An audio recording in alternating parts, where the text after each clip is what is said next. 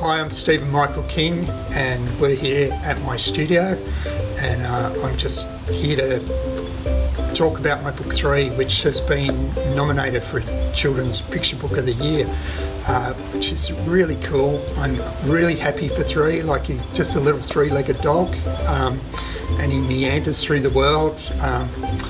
You know, it doesn't have a big scary narrative arc for a book. It just has little journeys, little hills that he has to journey over, and he finds little valleys, little bridges he has to cross.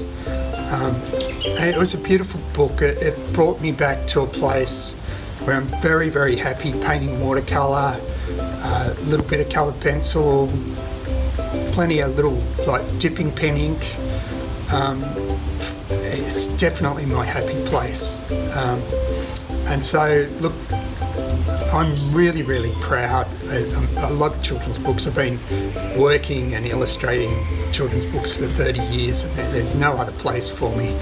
But when I do a book that I'm really proud of, it makes me very proud to have it nominated and know that people are going to read it, people are going to find it, see it. And look, I'm hoping that you enjoy reading it as much as I've enjoyed creating it. So, look, thanks to the Children's Books Council of Australia for finding a place for me in your list. And look, really hope you enjoy 3's little journey.